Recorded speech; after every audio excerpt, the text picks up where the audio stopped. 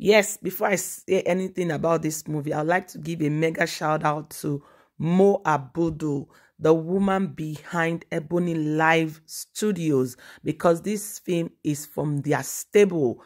It is a beautiful one made in Nigeria, all the way from Africa to the world. It is world standard Netflix series. At least we have something to be proud of in Nigeria. Mega shout out to all the actors and actresses on this movie. They killed it back to back. From Ini to Isime, I can't even start naming them, but it was a hit, and it's just welcome as I do a bit of review concerning it. Welcome.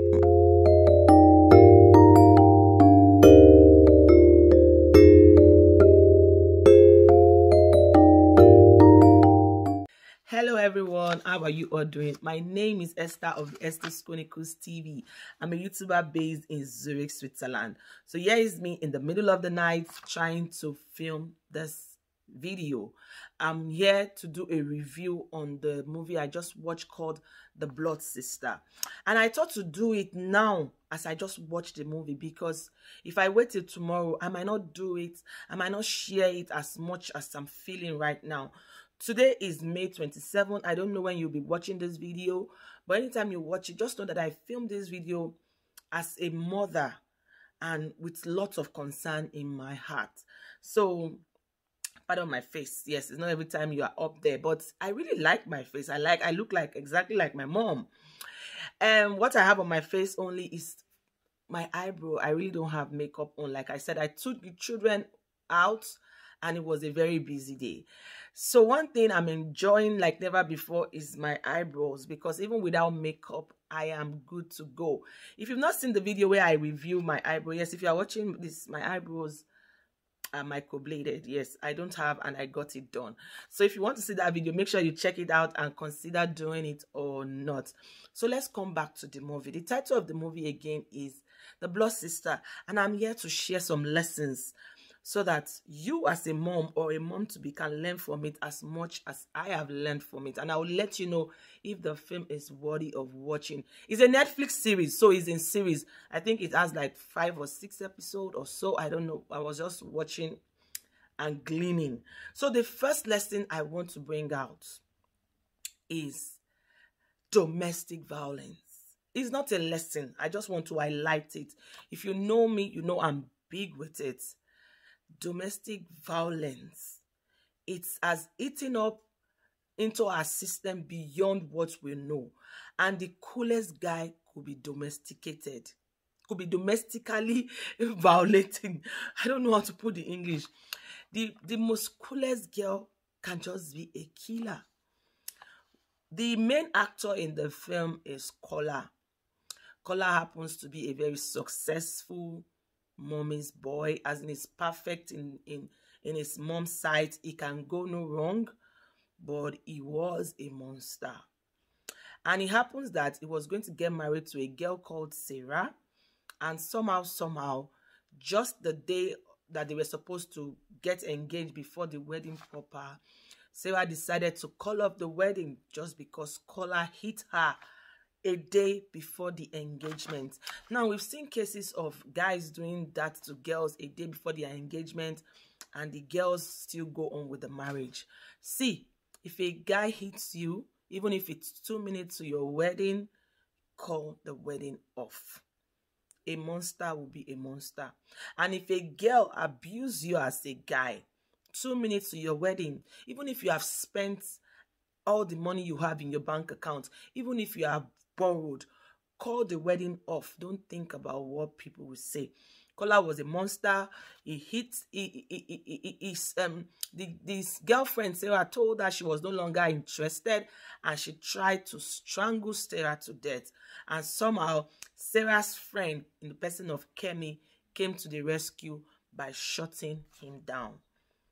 In fact, from there, the movie took another shape. That's the beginning of the movie. So I don't want to tell you about the movie. You need to watch the movie if you have not watched it. First thing I want to highlight is domestic violence. There was domestic violence, and Kola was a domestically violating guy. So watch out for the red flags. Even if the guy hits you and buy you a car, it will not stop. Please, let's say no to this madness called domestic violence, be it from a guy or from a lady. Like I tell you, I'm doing this in the night, but I have to do it. The second one is favoritism. As a mother, don't favor a child over another. Love your children equally. I know as human being, it's very easy for you to want to love one of your children more, especially the one that gives you that joy, the one that vibes with your rhythm, your chemistry. But let's try as much as we can to treat these children equally, because they see, and I'm talking to myself, even with my kids, the children see, they know when you somehow you are not trying to favor the other one, but as a mom, you are naturally drawn to, so let's just watch it. Because if we don't watch it now, it can destroy their future. So that was one thing. Kola's mom favored Kola above his siblings, and that led to the destruction of the family in the long run. So let's be careful about favoritism in the home. Number 3, believe in your child. Believe in your child. And I'm not saying believe in your child when your child is doing wrong, but believe in your child when your child is telling you something and the child is right. But just because the child has made a mistake before, you refuse to believe that child anymore. It has a way of killing the soul of your child. Like I will always say, issues of the souls are so deep. Even so many guys that are hitting women and beating women these days, it has to do with the soul. It is what they saw growing up. So as a mother, please believe in your child. Even if your child is not doing well and the teacher is telling you everything to doubt your child, still believe in your child. If there's a way to correct your child, correct your child. But believe in them when they are telling you, especially when they tell you that they have changed. Just believe them even if they have not changed. Because in the case of Kola's mom, Kola had a sister who was a drug addict. And even when the girl changed, the mother refused to believe in her. And it cost the family a lot in the future. Another thing I want to say is that say no to substance abuse. Say no to substance abuse. Substance abuse can start from the least thing.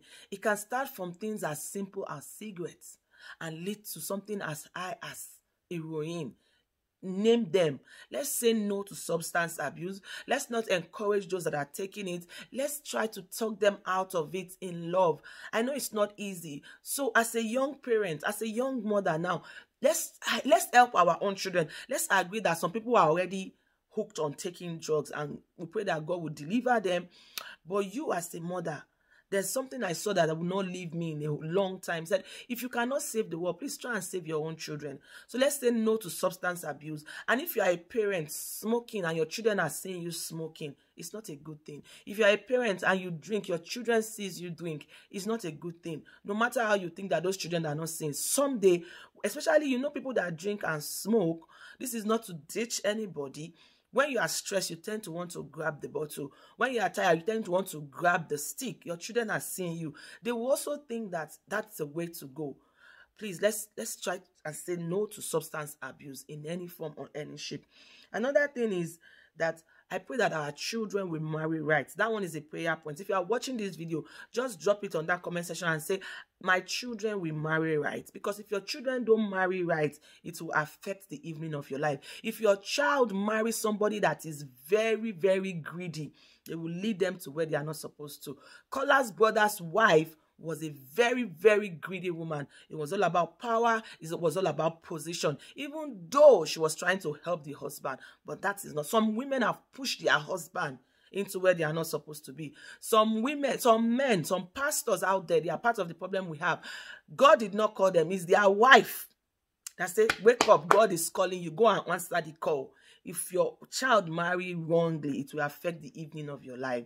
So pray that prayer. My child will not marry wrongly in Jesus' name. Your child will not marry wrongly in Jesus' name.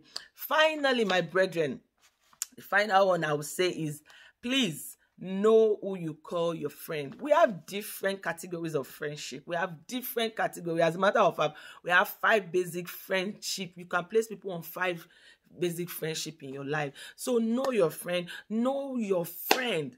It's so sad that Kola's best friend, Kola's best man, never knew that Kola was a monster, never knew that Kola was an abuser, even though they were best of friends. Even though they were best of friends, it took Kola's girlfriend, the wife-to-be, Kemi, the wife-to-be's friend, Kemi, to tell Kola's best friend that Kola was a monster. And the guy went to Kola's house, even though Kola was already dead and gone during the investigation. He went to Kola's home, and what he saw shocked him. He never knew that Kola was a monster. So I'm going to leave the movie there. Let me not give it to you. Is the movie worth seeing? Yes, it is worth seeing. I love the storyline. I love the directing. I love the suspense. I love that they brought in some local places in Lagos to play in the movie. As a Lagos girl that I am, they took me back home. I think I love everything about the movie. The only thing I don't like, the ending was not too it for me, but what do you expect? The movie has to end anyway. So please go and check that movie. In fact, let me know if you'll be checking that movie out. I feel it is worth checking out, especially if you are a mom. You will learn so many lessons, and if you are a mom to be, just check the movie out. My name is Esther. If you have watched this end, please like this video. I am recording this video in the middle of the night. You can see my face, like I said. Like the video, share it out, and if it's your first time here, don't make it be your last. Join my family. Make sure your notification bell, make sure the notification bell is on at your end, and leave me a comment. I love to read from you. It's your girl Esther from the Esther's Chronicles TV. Love you all. Bye bye. Lady of Song.